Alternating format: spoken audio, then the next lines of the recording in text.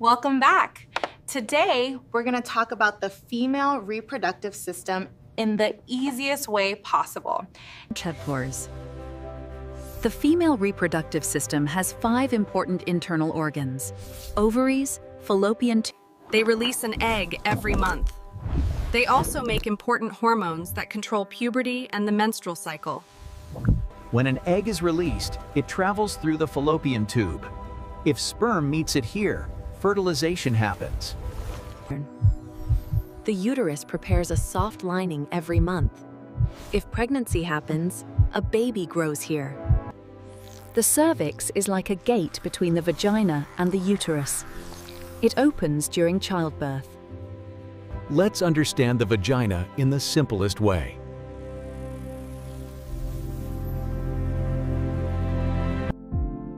The vagina is a muscular and flexible tube inside the female body. During sexual intercourse, the vagina receives the penis. It becomes the birth canal through which a baby is delivered. It also allows menstrual blood to exit the body each month.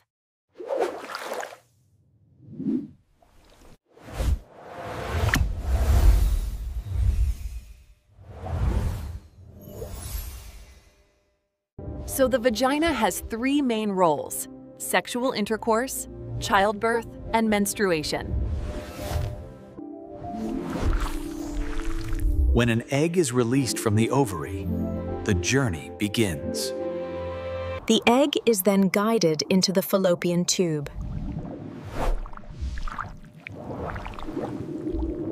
It travels slowly through the tube, helped by tiny hair-like structures called cilia. If sperm reaches the fallopian tube at this time, fertilization happens right here, inside the fallopian tube.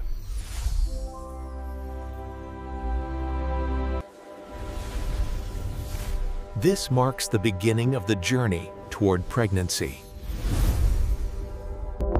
Let's take a closer look at what happens inside the uterus. Every month, the uterus prepares a soft lining to support a possible pregnancy. If pregnancy happens, the fertilized egg attaches here. And a baby begins to grow safely inside the uterus. But if pregnancy does not happen, the lining sheds and leaves the body as a period. The uterus prepares, supports pregnancy, or releases the lining every month.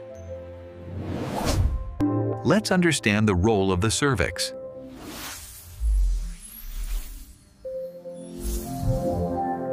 The cervix acts like a gate between the vagina and the uterus.